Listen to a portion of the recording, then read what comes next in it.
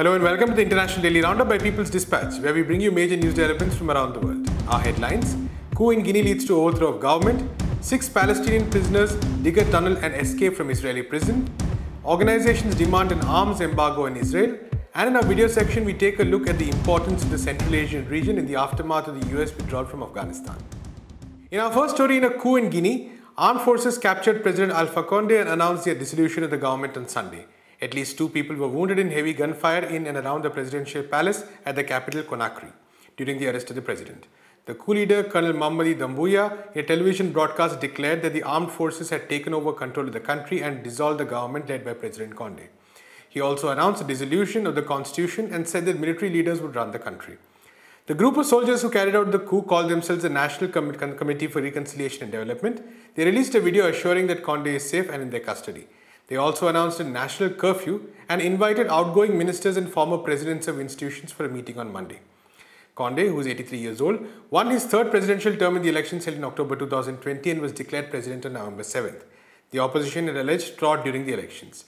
His decision to amend the constitution, which had a 2-term presidential limit, to contest again for the third term in March 2020 had resulted in massive opposition-led demonstrations across the country. The protests were suppressed using force, in which dozens of protesters died and hundreds were arrested. However, several regional and global leaders condemned the coup and asked the military to release the president. The Economic Community of West African States, or ECOWAS, threatened to impose sanctions. United Nations Secretary General Antonio Guterres asked the coup leaders to release Conde immediately, saying that he was personally following the situation. Several activists and rights groups in Africa also condemned the coup, with some claiming that it is backed by foreign powers, such as the ex-colonial power France and the US. There are claims that the coup leader Doumbouya and others had links to, and in some cases were trained by, the US Africa Command. In our next story, 6 Palestinian prisoners who were being held in the Gilboa prison in northern Israel managed to escape overnight by digging a tunnel in their cell that led out of the prison complex. Local news reported that at least 4 of the prisoners were serving life sentences. Palestinians from various walks of society hailed the prisoners' escape, with many calling it heroic and a blow against the Israeli military. Israeli prison authorities later claimed that they did not detect the escape till 4 a.m. on Monday during a head count. According to the authorities, the prisoners had dug a hole below a toilet in their shared cell. The other end of the tunnel was situated a few meters away from the prison walls and was covered with weeds. According to reports, one of the prisoners, Zakaria Zubeidi, was a former commander of the Fatah Party's Al-Aqsa Martyrs Brigade based in Guinea. The other 5 prisoners were members of the Palestinian Islamic Jihad resistance group. 4 of them were serving life sentences for alleged attacks on Israeli citizens and have been in prison since the mid-90s and early 2000s. Kadura Fares, the head of the Palestinian Prisoners Club, an organization which works for the advancement of prisoners' rights, said that we are happy with this escape. We have called a lot for the necessity of liberating all Palestinian prisoners. If the prisoners can free themselves, this is a great thing, Al Jazeera reported. Fawzi Barhoum, spokesperson for Hamas, also hailed the escape, calling it a real challenge to the occupation. Islamic Jihad, in a statement, termed the escape an utter failure for the occupation army and a strong slap to the Israeli military and the whole Israeli system. Continuing with Israel, over 100 international rights organizations and civil society members called upon the states parties to Arms Trade Treaty, or the ATT, to impose an arms embargo on Israel for its violation of the rights of Palestinians and international humanitarian law. Organizations including the Adala Justice Project, Other Made Prisoner Support and Human Rights Association, Al-Mezan Center for Human Rights, US Campaign for the Academic and Cultural Boycott of Israel, the Israeli Committee Against House Demolitions and Jewish Voice for Peace are signatories to the letter. The letter mentions several recent cases of Israeli violence against Palestinians, such as the airstrikes on Gaza in May that lasted 11 days. They also noted the wave of ongoing Israeli attacks on Palestinian residents in several East Jerusalem neighborhoods such as Sheikh Jarrah. The signatories call for all ATT state parties to immediately terminate any current and prohibit future transfers of conventional arms, munitions, parts and components to Israel. The letter cites various articles of the ATT that prohibit the transfer of arms when used to commit genocide, crimes against humanity or other war crimes as defined by international agreements to which they are a party. It also highlights that failing to act according to the ATT and international law only contributes to the ever-increasing suffering of the Palestinian people. And finally, in our video section, we take a look at the importance of Central Asia in the aftermath of the US withdrawal from Afghanistan. The region has been key for a variety of reasons, including its natural resources and proximity to Russia and China. We bring you an excerpt of an interview with NewsClick's Prabir Purkayastha on this issue.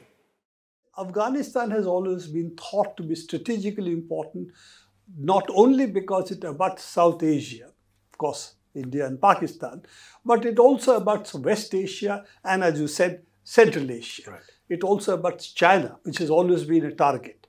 And in the time that Soviet Union existed, Central Asia part was really either Soviet Union or China. So that was the thrust of Afghanistan for the United States, that this was a direct intervention, perhaps a gateway to intervention into then what was Soviet Union and what was Xinjiang province, as we know, also Tibet. Right. So this is one part of it. And let's not forget that the United States had an ongoing war at the time with Iran, virtually. And after the hostage crisis, this was also declared by Carter. Carter had two very important declarations. One declaration was entire oil in West Asia was a security interest of the United States. Anybody intervening with that will be then crossing the red lines of the United States, the trip lines of the United States.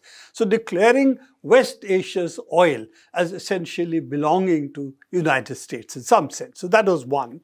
And it was important because dollar was underpinned by oil. Right. And therefore, dollar was extremely important for US financial control, which it wanted to assert over the world, which it did assert after the fall of Soviet Union particularly.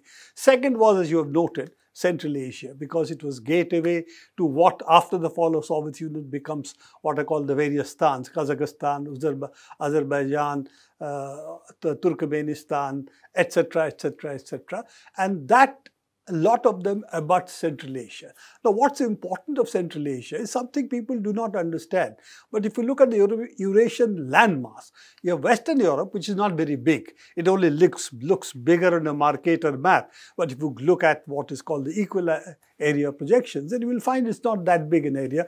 It's a relatively small part of the world.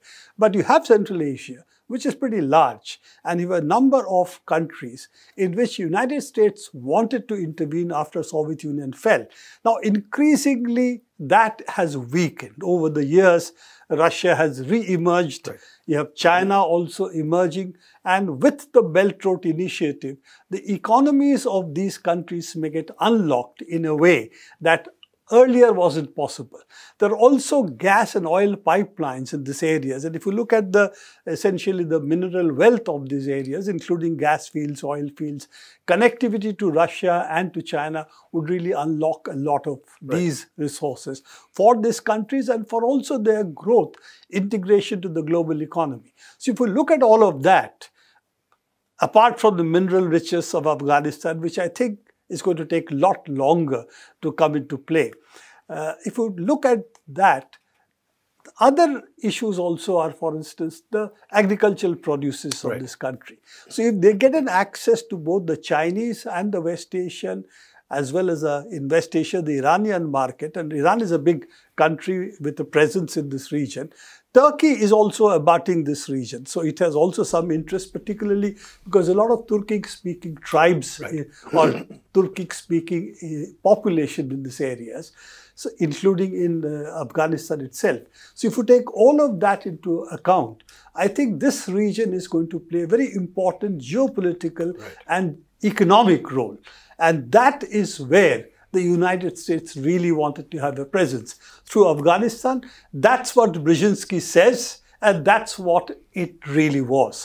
Afghanistan, particularly with the Iran imbroglio, and the fact that Iran was an enemy for the United States, I think that was also in the crosshairs of the United States when they intervened in Afghanistan. Don't forget the Iraq invasion followed soon after.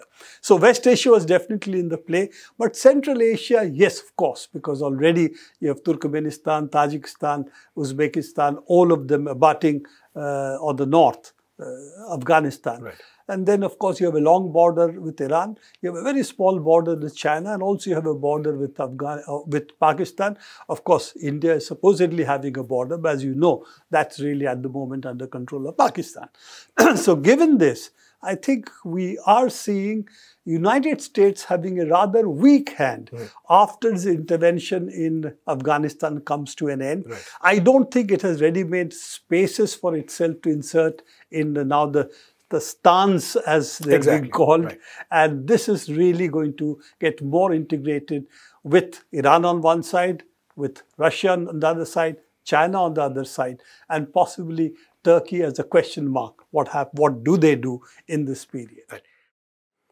That's all we have time for today. We'll be back tomorrow with more news from around the world. Until then, keep watching People's Dispatch.